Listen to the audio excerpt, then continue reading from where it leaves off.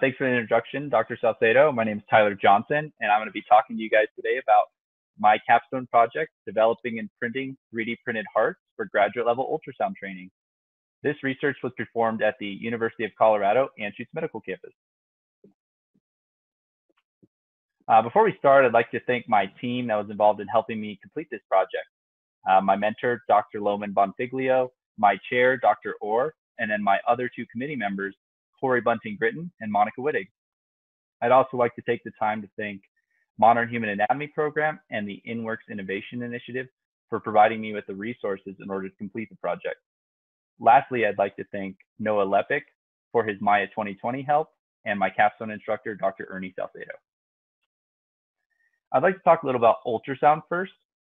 Physicians are starting to use ultrasound imaging a lot more now due to its lack of ionizing radiation, and thus graduate and medical programs are starting to increasingly integrate ultrasound into their curriculum. Up here in the top right image, you can see the CU School of Medicine. They have 4 phases of ultrasound built into their medical school student curriculum. But they're finding that students are actually struggling with these non-standard ultrasound planes of the heart, such as the parasternal long axis, also known as PLAX, or the parasternal short axis, also known as PSAX. Currently, the only resources available are 2D pictures, like in the bottom right corner, of the PLAX and PSAX views, or PLAX and PSAX plastinated hearts.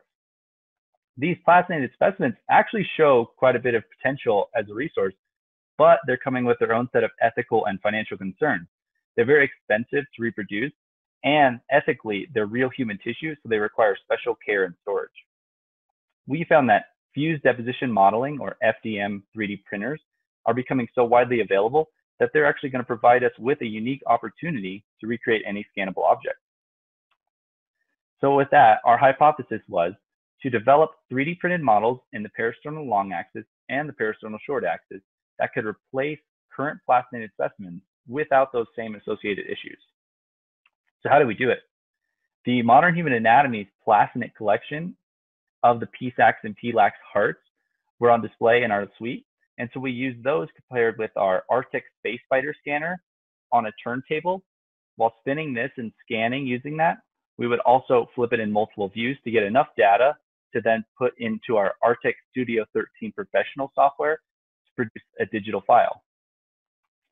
Once we had that digital file, we could then put it in our slicing software, for instance, Kira for our Lulzbot printers, and we could adjust the material, the level of detail, the infill percentage.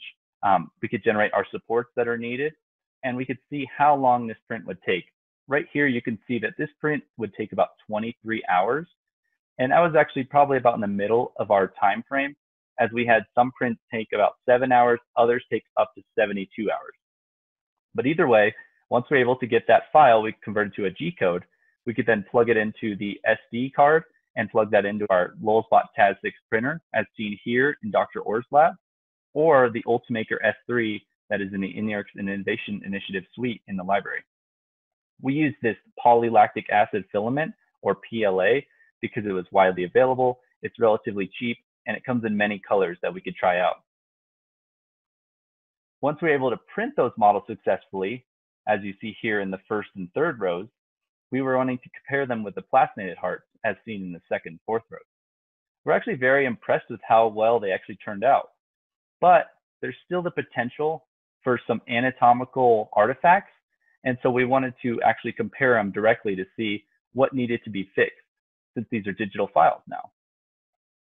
If we did find something, for instance, a hole in the model, we would then go into our Maya 2020 software, and we would actually find the hole, plug it with polygons, and then smooth it over so that it was never there. Overall, we found that those models were able to be printed very successfully using the widely available FDM printers, and that students now have a cheaper, more durable replica of these plastinated specimens. We were considering open source file sharing that would allow any school or print or hospital with a 3D printer to actually then produce these realistic anatomical models. Our future steps is to actually reprint those now digitally modified models and then go about using our IRB approved protocol that is allowing us to compare directly against plastinated specimens based on the educational outcomes of a pre and post survey as seen in the bottom right. At the same time, we'd also like to see how do students feel about using these models, or what perceptions do they have of using 3D printed models. And so we'd like to publish that data as well. In the future, we'd like to try to cut fresh cadaver carts in other cardiac ultrasound views and attempt to scan those and print those in order to eliminate that middle step of having the expensive plastinated print first. Does anyone have any questions? Wonderful. Thank you, Tyler. Okay, so yes, if you have questions, please submit them in the chat box. Tyler, I do have a question. So it sounds like there were a lot of steps in that process. So how do you suggest kind of like streamlining this process or making it available to others easily? I think that's our best step, is with trying to cut out the plastinated specimen. If we can cut that out, then we could just scan the hearts directly. And if we could scan the hearts directly, it would eliminate the need for the plastination process. Also, digitally modifying the models is a great step to make the models more anatomically accurate. But most of the models only needed 1 or 2 small 2 to 3 millimeter sized holes patched. And in that case, I think the students would be able to bypass that in order to use it for ultrasound. And we had another question about the resolution of the models. Could you tell us about that real quick? Resolution as in how anatomically accurate they were compared to the plastinates?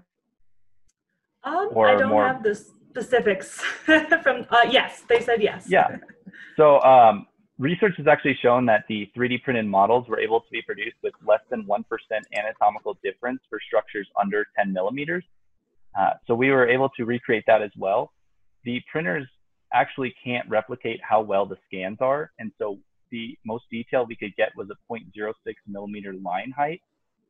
If we were able to actually get into even lower, we could get into polyjet printing and other different types of printing that would allow us to reproduce even smaller anatomical structures.